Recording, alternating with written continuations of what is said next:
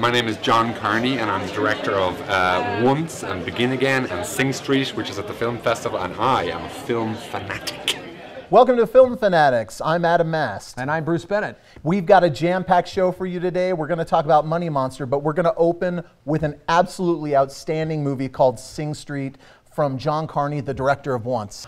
I would say there will be very few films that are as smile-inducing and purely enjoyable as Sing Street. I'd like to go on record as saying this is my favorite film of the year. Are you serious? You stole my thunder. Why do you always do that? I totally agree. This is the most purely enjoyable film of 2016. People like us who go see films, we probably see 150 to 250 films a year, Adam, and we pray every week that we find a film as precious and fantastic as Sing Street. And this is a film set in 1985, Dublin, and it kind of echoes U2's career a little bit, I guess you could say. You can't help but think about them as young teenagers. Exactly. It's about a young boy named Connor, played by a newcomer, Ferdia Walsh-Pilo. Right. Fantastic 16-year-old actor. He does all his own singing in this movie as well.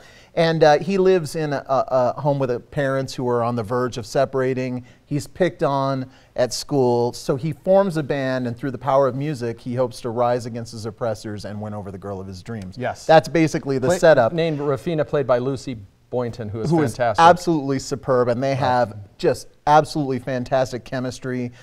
Really great cast, actually. We should mention Jack Rayner, who just about steals every scene he's in. Right. As the bigger brother, Brendan. Well, this film is about music first and foremost. There's a lot of original music here. It's set in the 80s, and I would say the music holds its own with some of the best tunes from the 80s. But it's also about family, about marriage, about friendship, and it's a coming of age story. This is a movie that somebody like John Hughes would have championed had it come out in the 80s. Absolutely, and I'm glad you mentioned Once, obviously, because of John Carney, who not only directed but wrote the film. So huge props and the songs. He co-wrote the songs. But it also reminded me a little of Billy Elliot. It has a little bit of that. Right. You could even throw maybe School of Rock in there to a certain extent. But you're right, the songs, they completely knock out of the park. And Carney is such a pro in the way that he directs the musical numbers in this movie. I think we are absolutely on the same page. Oh yeah. Go see this movie. We're begging you to see this This movie deserves a bigger audience than it's getting. Yeah, if you love music, you'll love this film. And if you're just kind of okay with music, you'll still love the story. And it's so relatable. It ends with a song sung by Adam Levine of Maroon 5. Written by Glenn Hansard, who starred in Once. Might be the best song I've heard in a movie. You and I were just talking before the show. I do, even though the year is early, I think the song will be nominated for an Oscar. Oh yeah. It's that good. It's sentimental, it's sweet, it's incredible. Wonderful. Moving on, Money Monster. Yes. Don't spend your hard-earned cash on this movie. I just wanted to use that. Let's tell everybody a little bit about Money Monster. It's a blue-collar worker who loses all of his money following the advice of a TV financial host played by George Clooney. Yes. And so he takes matters into his own hands. He charges into the TV studio and taking Clooney hostage and demanding retribution. Yes, and sounds like a good premise, Adam. The investor on the edge is played by Jack O'Connell from last year, 71, which is absolutely phenomenal. Why doesn't it work? Well, there are elements in this movie that do work. I think we can both agree. And it's got two big names, George Clooney and Julia Roberts. Julia Roberts, plays his studio never producer. breaking a sweat in this movie, even though there's a guy strapped with a bomb standing 10 feet in front of her. And here lies my problem with this movie. It's a potboiler.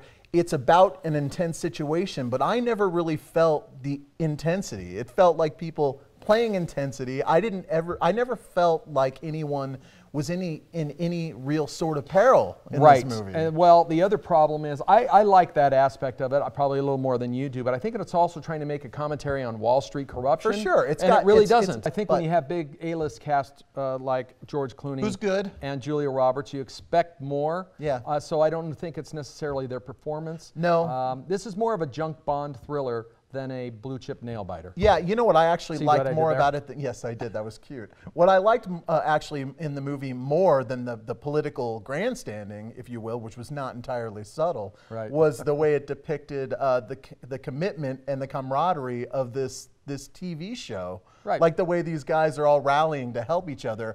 I thought that spoke volumes.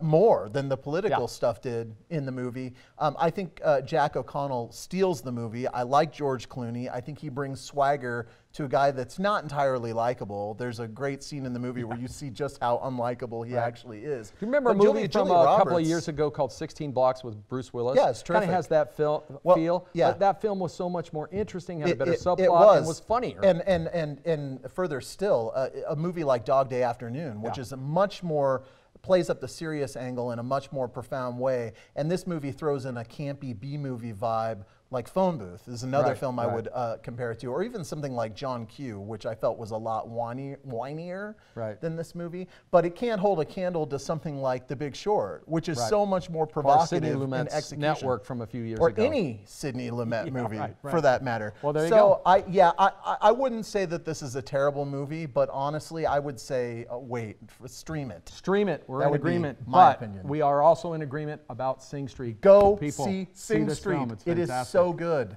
Well, that's another excellent jam-packed episode of Film Fanatics. Until next time, everyone, I'm Adam Mast with Cinemast.net. And I'm Bruce Bennett with MadAboutMovies.org. And we're Film Fanatics. Are you?